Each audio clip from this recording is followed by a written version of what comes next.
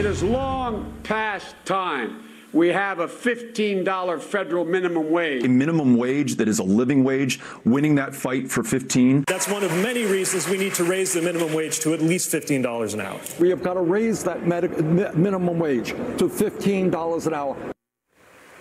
All right, the fight for 15 has become a major talking point for the 2020 Democrats. But now one of its most vocal supporters, Senator Bernie Sanders, has found himself in a compensation controversy. Yeah, does what happened with his campaign prove that a $15 federal minimum wage could be an economic disaster? Here to discuss that from the stock swoosh is Melissa Armo. Thanks for coming on this morning. So he's implementing this with his campaign staffers, and that means he's got to cut back hours. Now, the Congressional Budget Office did a report on what would happen if you implement that in the whole country. And let's take a look at that right off the bat, because it shows that on average, they think it could cost about 1.3 million American jobs.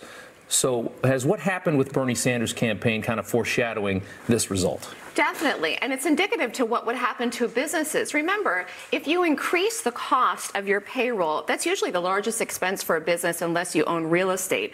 The money's got to come from somewhere. It's just not going to drop out of the sky. Businesses, if they have to pay more, are either going to cut back their hours, just like what's happening with Bernie Sanders staffers, or they're going to have to increase the cost of whatever they're selling. The money has to come from somewhere. But to the point of the people saying that the minimum wage has to be increased, no one who can live on $15 an hour, even if we increase it to that, that's $300 a week. You could not survive in New York City on $300 a week. And to be honest with you, I don't think anyone can, let alone if you had a family, even if you were single. The idea of the minimum wage is a starter job. You graduate college or you graduate high school, it's a starter position. It's not supposed to be something that you live on for the rest of your life. It really isn't even a living wage at $15 an hour. Let's take a look at this quote from Bernie Sanders defending the staff compensation. And it says, quote, field organizers make $36,000 a year with 100% employer-paid health care, as well as paid vacation and sick leave.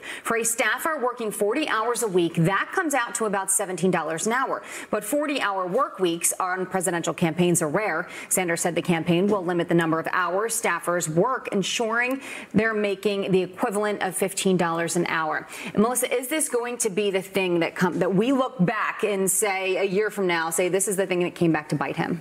I just don't think it's a good idea the way it's coming about. Maybe he had a good philosophy. Again, a lot of these Democrats have great ideas, but where's the money going to come from? Somebody has to pay for it. And clearly his campaign can't even support paying for it. So how is it going to be that businesses can, especially a small business and even big businesses like Amazon, for example, they're going to cut corners.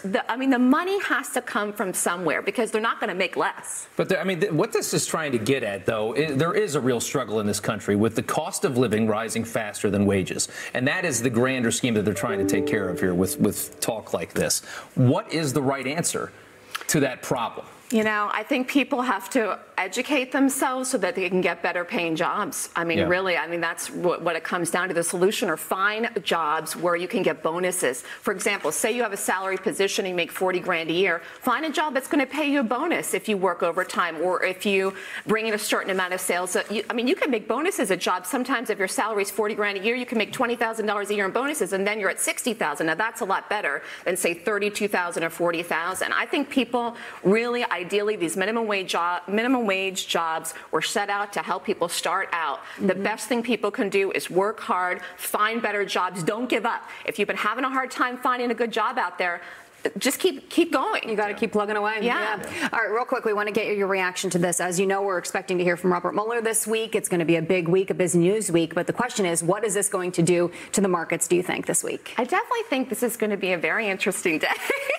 So it's going to be kind of like a Federal Reserve day where the Fed comes out and says they're going to raise rates or they're going to drop rates, because I think the market's going to be wild. Now, that's being said, long term, I don't think this is going to negatively affect the market. But on Wednesday, if you're an active trader, I say take a step back. And if you're a long-term investor, I'm sure that whatever moves the market has that are wild, it just wiggles and jiggles and comes right back. But I'll tell you right now, the market loves Trump. It's obscene. 27,000 on the Dow. Yeah, 27,000 4,000 on the Dow. We made new highs in the S&P. We've made more new highs since Trump got elected. And in fact, we're nowhere near where the market was when Trump got elected. So in fact, I think there's 0% that the market ever goes back to the price that it was at on the day that Trump got elected, unless for some reason he does not get reelected. I hope you're right, Melissa. Thank you so much. We do appreciate your time. Thank you. Thanks for joining us. It is 19 minutes after the hour. A food fight in Washington. The new rules being unveiled today that could strip millions of their benefits but save the country billions.